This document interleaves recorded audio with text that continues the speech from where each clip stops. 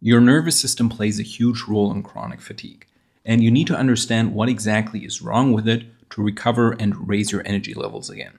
So that's what we will talk about in this video. More specifically, I want to look at both sympathetic dominance and amygdala dysfunction, talk about what they are and how to fix them. To start off, let's talk about what your nervous system actually is. Think of it as the control center of your body. It integrates a huge communication network of billions of nerve cells that send and receive information. It can be roughly split into two main parts, your central nervous system and your peripheral nervous system. The central nervous system includes the brain and spinal cord, whereas the peripheral nervous system connects the central nervous system to the rest of the body. That means the peripheral nervous system allows the brain to receive and send signals to other areas of your body. When we're talking about chronic fatigue and related illnesses, we're mainly interested in the autonomic nervous system, which is part of the peripheral nervous system and controls involuntary body functions. For example, your heart rate, blood pressure, respiration, and digestion. The autonomic nervous system actually has three branches or subcategories, which are the sympathetic nervous system, the parasympathetic nervous system, and the enteric nervous system.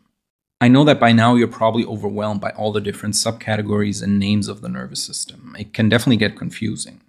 The reason we dive so deep into the nervous system is because the sympathetic and parasympathetic branches are extremely important in your stress response, which you have to improve to heal from chronic fatigue. The way your autonomic nervous system works is basically through two different states. One, in emergencies that cause stress. Here the autonomic nervous system will trigger the so-called fight or flight instinct.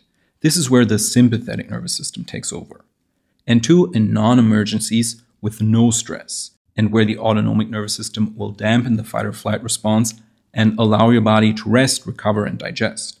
This is where the parasympathetic nervous system takes over. The enteric nervous system is responsible for the proper functioning of the gastrointestinal tract, so bowel movement and digestion, for example. Since these take place only under stress-free conditions, we can see it as part of the parasympathetic nervous system to make things a bit simpler for you. What is important to understand is that the sympathetic and the parasympathetic branches of your nervous system need to be balanced for your stress response to function properly. If your body senses a threat, the sympathetic nervous system will mobilize and take over. That means prioritizing all body functions that allow you to quickly take action. For our ancestors, this usually meant either fighting or fleeing from an aggressor. Things that will happen in your body include a rise in blood pressure and heart rate, increased sweating, tensing of your muscles, and inhibition of hunger, digestion, and detoxification. This was our body's way of giving our hunter-gatherer ancestors the best chance of survival, for example, when facing a tiger or some other type of threat. Only once the threat has passed will the parasympathetic nervous system then start to dampen these responses and slowly return your body to its normal resting state. Of course, nowadays we don't have to face tigers and fight for survival on a daily basis. That doesn't mean, however, that our sympathetic nervous system has become useless. Quite the contrary, actually, because our body cannot distinguish between existential threats like a dangerous animal and more benign stress, for example, from a deadline or an important work project. While the work project definitely won't kill you, it will stress you, which the body interprets as a threat, which in turn triggers the sympathetic nervous system. And because most of us are constantly thinking and worrying about things such as our health, work, money, or a bunch of other things, our sympathetic nervous system works overtime. This is called sympathetic dominance, and it's a huge driver in chronic fatigue. Because the more often the sympathetic nervous system is activated, the more quickly it gets triggered the next time. This creates a vicious cycle where smaller and smaller issues become huge stressors and keep you constantly stuck in fight or flight. Breaking through this vicious cycle is key to recovery. But before we get to that, there is another important player connected to your nervous system that we need to look at: your amygdala. The amygdala is an almond-shaped set of neurons located deep in the brain's medial temporal lobe. It plays a key role in processing emotions, especially fear and stress. When the amygdala detects stressors, it sends a signal to the hypothalamus, which in turn tells the sympathetic nervous system to take over. So the amygdala is upstream from the sympathetic nervous system.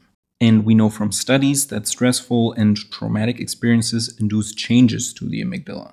For example, adults with PTSD have an increase in the activity of the amygdala. That means not only your nervous system can be imbalanced through sympathetic dominance, the amygdala as the trigger for the nervous system can also undergo changes that need to be reversed. So the million-dollar question is obviously, how do you recover from these nervous system imbalances? We just learned that chronic fatigue patients are sympathetic dominant and potentially also have an overactive amygdala. That means they have a tendency for their stress response to overreact. The body is always on high alert and constantly trying to spot potential dangers. This alert state needs to be changed to allow your body to recover, heal, and properly calm down. So the goal is to bring you from a sympathetic into a parasympathetic state, and we also want to lower the activity of the amygdala. How do you do that? There are many different approaches that you can find online. For example, amygdala retraining programs like the Gupta program teach you how to break through negative thought patterns that keep the amygdala active. This is helpful not just for chronic fatigue patients, but also for other conditions like IBS or Lyme disease. What you often find in these people is that they're constantly scanning for symptoms. They do this so often throughout the day that they have trained their body to always be on high alert. So after a while, much of it happens unconsciously. The goal of an amygdala retraining program is then to stop the scanning and refocus their attention on other things that are unrelated to their symptoms. This is usually done through relaxation techniques, meditation, and also teaching the person more positive thought patterns. I definitely like this approach, and there are many people that see great results with it, but it's not always enough, especially for people with severe chronic fatigue, because it really only focuses on your software, so your thought patterns, but not on your hardware, so the body. And the body also undergoes certain biochemical changes that happen when you're in a constant state of fight or flight. Changing your biochemistry is a matter of lifestyle and nutrition. For example, you definitely need to fix problems associated with stimulating nutrients like iron and copper. Most people with chronic fatigue have too much of them in a biounavailable state in their body. That means the copper, for example, is very stimulating to the brain. It produces a lot of adrenaline, creates inflammation, and cannot be used or transported, so it cannot be eliminated. I talk about copper and iron toxicity in other videos in much more detail. On top of that, you also need to fix nutrient deficiencies of calming nutrients, like magnesium, calcium, and zinc. These are used up during stress and almost always low in affected people. As you know, after a stressful event that activated the sympathetic nervous system, the parasympathetic nervous system should take over. But without healthy levels of these calming nutrients, this isn't possible. For example, you need magnesium to relax the muscles, and you need sufficient zinc to block the exciting copper. Such nutrient deficiencies can also create vicious cycles, because the less magnesium you have, the more often you will get stressed, the more magnesium you will lose. So there you have it. These are the two main approaches to fixing nervous system imbalances. One more psychological and related to your software, the other more physical and related to your hardware. I recommend you do both together, and it's also what I teach in my recovery program. Because all of the organs involved in your nervous system and stress response, so your brain, your nerve cells, and also organs like the adrenal glands work together. You cannot look at them in isolation.